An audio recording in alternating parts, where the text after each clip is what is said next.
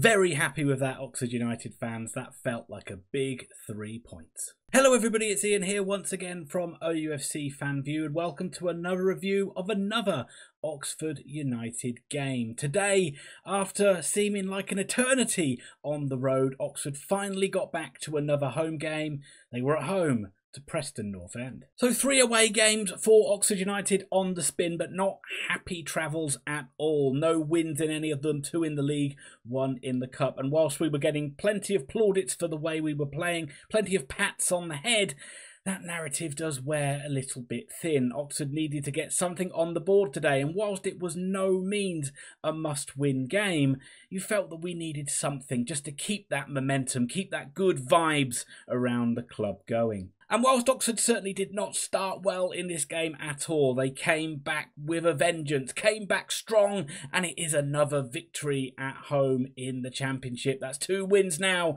out of the opening 4 games, so Oxford United fans pretty happy with that one. It finished Oxford United 3, Preston North End 1. But Preston certainly played their part in this game and certainly were excellent at the start of the game as well. And Preston fans, you're more than welcome to your view on that. Did the referee ruin this game from your perspective? But we will get into all of it. I'll go over the team news, I'll give my review of the game, and I'll give my final thoughts for both sides at the end of the video. If you just want to jump to those final thoughts or just want to jump around in the video, please feel free to do that. You can use the timestamps down below. But if you do, the very least you can do is hit that like button, because that does help me out a heck of a lot. And if you do like the content, consider subscribing. So let's have a look at this team news then. And there was some good news for Oxford United. Let's do that straight away. And it's Cameron Brannigan is back in the side. He did play in the League Cup game against Coventry, but it is good to have him back for this league game. But the bad news is that captain Elliot Moore still remains injured, and Des Buckingham took the eyebrow-raising decision to drop Will Vaulks and play Josh McEachran in the holding midfield role. I was really worried about this when I saw Sam Long at centre-back and McEachran in centre midfield. I needn't have been, but at the time I thought it looked a bit of a weak side. But Mark Harris up top is in sublime form, and he was looking to make it 4 goals from 4. And we did have new signing Sarike Dembele on the bench, who signed this week before deadline day from Birmingham City. Moving on to Preston then, and it's been all change for Preston, even in the early knockings of the season. Poor Heckingbottom is now in charge of the club, but he's had a good first week in charge, getting 2 good wins. A win at home against Luton and a win in the Carabao Cup against Harrogate. It is one change for North End from that victory over Luton last weekend. Sam Greenwood comes into the side and he replaces Thronkiar. New loan signing Josh Bowler does not make the squad. The guy who scored the goal in the 1-0 win last weekend was Will Keane, and he starts up top in a 2-man strike force. And the man who got a hat-trick in midweek over Harrogate, Militan Osmagic, probably saying that name wrong, he takes his place on the bench. Couple of Oxford United connections for North End. Ryan Ledson on the bench for Preston, and also Freddie Woodman in goal is the son of ex-Oxford United goalie Andy Woodman. Let's move on to the game then, and Preston started this game on fire. They were all over Oxford in the opening stages of this game. They were pressing Oxford into mistakes. Oxford were happy to gift them possession in dangerous areas, but Preston played with an aggression that Oxford just could not match in the opening stages of this game. They had a good chance after 2 minutes. It was Greenwood who got the ball, and he just ran at the heart of the Oxford United defence, got all the way to the edge of the penalty area and smashed his shot into the stands. That was a really good chance, but it didn't matter because Preston took the lead a minute later. And Oxford are so guilty of playing sloppy balls out from the back. I saw it against Coventry. There's been other times this season where it's happened as well, and Joe Bennett is the latest victim of this. It was an awful ball, passing it blindly into midfield, giving the ball away to Preston, who had an easy overload, an easy chance, well, not an easy chance, but an easy counter-attack chance. It was Potts who got the ball in from the right. The first shot was blocked by Oxford United, but it came out to Riis in and around 8 yards out, something like that, who bundled the ball home. It was a shocking start for Oxford, a dream start for Preston, and you already felt the United had a mountain to climb. You didn't see anything from Oxford. They were so bad in possession. Again, they just couldn't live with Preston for, I say, up until we'll get to what happened, which changed the game. But Preston had another good chance on 17 minutes, and they really should have been more than a goal up. It's Long this time who plays a poor pass into midfield, and again, Preston get the opportunity to attack Oxford United by Oxford giving the ball away in a dangerous area. Riis again with the shot from the edge of the area. The shot was deflected and blocked, and we saw against Coventry just a few days ago how a block shot looped over Matt Ingram. This time, Cumming was able to get back and tip it over the bar. A few moments after that, I think from that corner, that Oxford cleared the first phase, that the ball came out to Will Keane, and he dragged a shot wide, and really Oxford United had not even started in this game, and you were wondering, when are we going to get a foothold? But bloody hell, we got back into it on 20 minutes with seemingly our first attack of the game. Matt Phillips and Peter Koso doing very well down the right-hand side, and they were able to get the ball back to Josh McEachran. It was a deep cross by McEachran, almost just a straight ball into the penalty area, and Mark Harris has ghosted in between Woodman, in between the defence, and he's got his head on it, looped it over Woodman and into the back of the net. 4 goals from 4. What an amazing start to the season for Mark Harris. I've got to say though, Preston's defending was pretty shoddy, and the game went really scrappy after that as Oxford got more into it, and they kind of up their intensity and matched Preston's aggression really, and the game became very scrappy. Lots of needless free kicks banging around. Players started to get a bit annoyed with the referee really, and it was only, I can think of one effort, Thogarsson, one of your Icelandic players, or maybe he's the only one you've got. He had a drive on the edge of the box, and I think it was Brannigan. He nearly got in on goal really, and it was Brannigan who got back with an excellently timed sliding tackle to present that danger. But Oxford, it was bad news for Oxford as we went into half-time, because they had 2 injuries, 2 players going off injured in the first half, so never ideal. The first was Matt Phillips.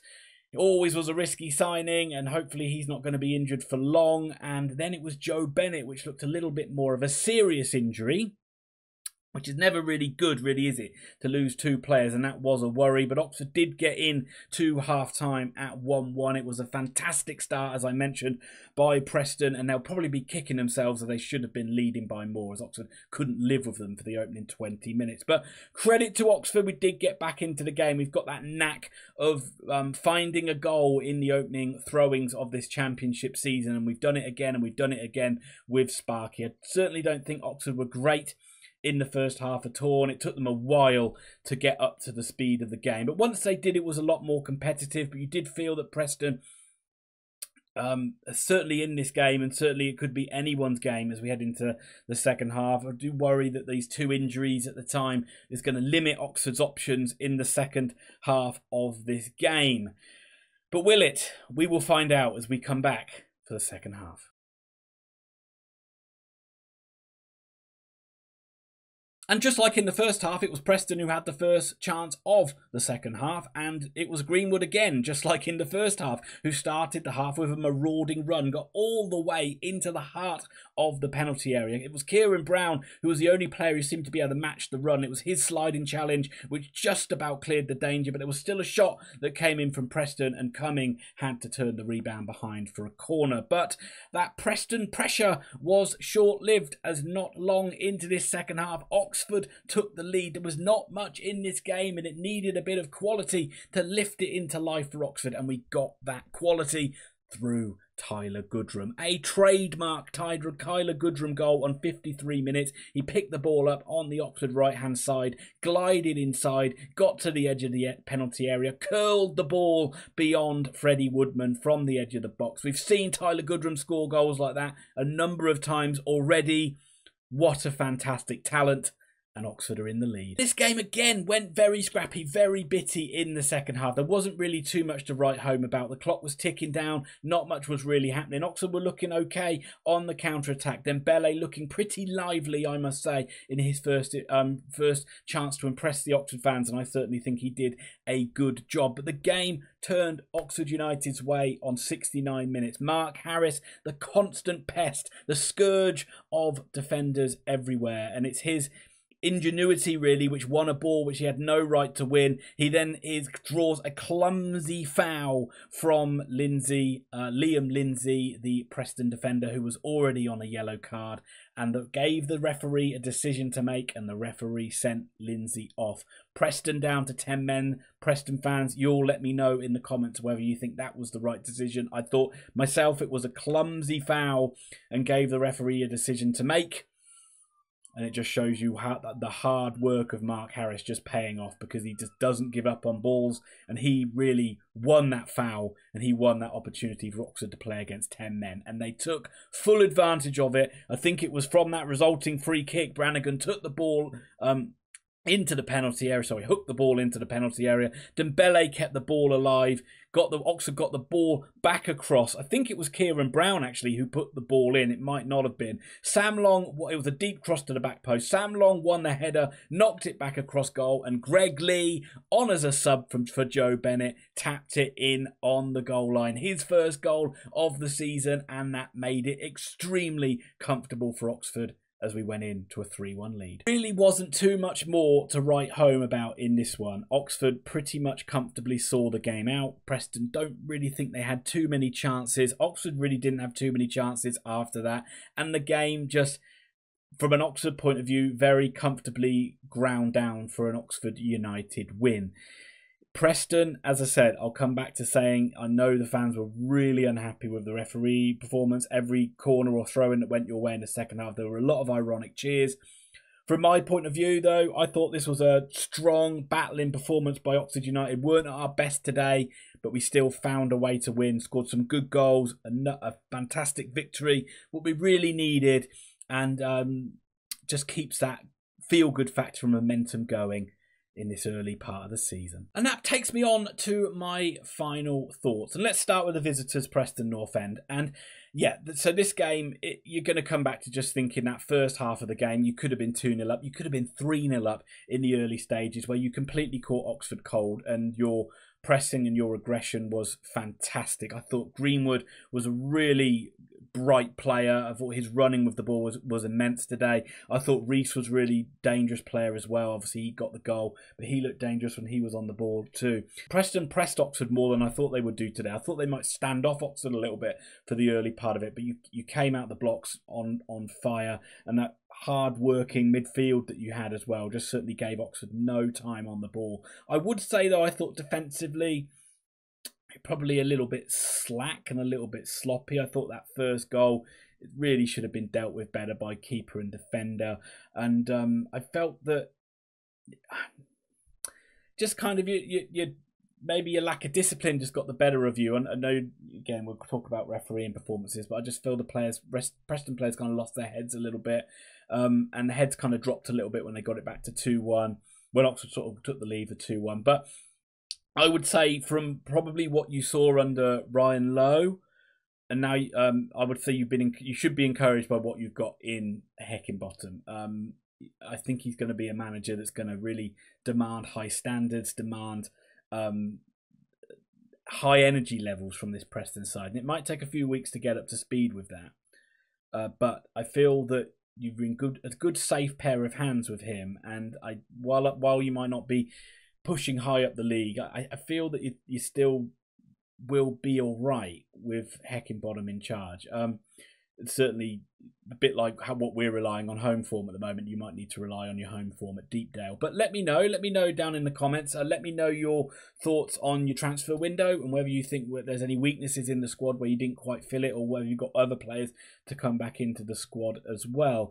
But yeah, it's I would say if you can keep that intensity level like you did for the opening sort of 20-30 minutes of this game, I would say you're gonna win, be competitive and pick up points throughout the season. But let me know down in the comments. Good luck for the season, and we will see you later on in the season at Deepdale. And let's move on to Oxford United. And from Oxford's point of view, I would say I was so annoyed and angry at the opening 20 minutes of this game. It's just exact picking up from that Coventry game where Oxford were really poor. I thought this was I thought we're going to see another disjointed, frustrating performance where Oxford just can't pass the ball to each other. But we needed a bit of life, and we got that bit of life through Mark Harris, and thank goodness he's in good goal-scoring form because he got Oxford back into this game. And then from that point on, I thought Oxford were okay. I thought we weren't great. I don't think at any point in this game we were great, but we battled, and we competed hard, and we kind of ended up winning that battle in the end. It needed a bit of magic from Goodrham, and we certainly got that, and then it was nice to get that cushion of the 3-1 lead as well. But I thought overall, not a spectacular performance, nowhere near the level of quality we saw from the Norwich game, but it shows that Oxford are still up for this fight and up for this battle. And I wasn't too pleased with Long starting at centre-back, but I guess you're not really going to do too much because Thornley was ill and Moore was out. And I was worried about McEachran in the centre midfield role, but Des Buckingham called it right, and both those guys played pretty well on the set face of things, and Oxford got the victory. I'm really encouraged by what I've seen from Dembele so far. He looked like he's a guy who just wants to get the ball, run at people and make things happen, and that's encouraging to see. With the likes of Phillips, he's a controlled, calm head, but he hasn't got the bursts of pace that he used to do. He can still take people on, but he's you feel more control with Phillips, whereas with someone like Dembele, you feel he's got that spark and X factor that something might happen. So that's really encouraging to see. And when you've got a player like Goodrham, my goodness, you're always capable of a little bit of magic. But above all else, a massive win to just keep the feel-good factor going at the Kassam Stadium. It's if we'd have lost today, it by no means would have been a disaster, but it would have just felt like the vibes would have gone down a bit and people would have started to worry. So that keeps everybody happy. 6 points from 4 games is a very nice return. We go into the international break now. Just one thing, I thought Gregg Leigh did really well in that second half as well. Is he going to start taking that place back over from Joe Bennett now, who hasn't necessarily started the season that great? But let me know on all of those things. Let me know if Will Vaults is going to come back in for McEachran. You would imagine that he's got to, right? I still thought that decision was a little bit strange, but let me know on that one as well. And let me know your thoughts on this transfer window, this excellent transfer window, this unbelievable transfer window that Oxford United have had. Who's the most exciting player that you think that we brought in? Was there anybody that we should have brought in as well? You're probably going to say a striker, but is there any other options that we should have taken? But you can't be too greedy because we brought a ton of quality into this side. Happy days, Oxford United fans. Enjoy it. Enjoy it all the way over this international break. We'll be back to do a review. Well, I'll be back to do a review of the game against Stoke. Fantastic times. Come on, you Yellows.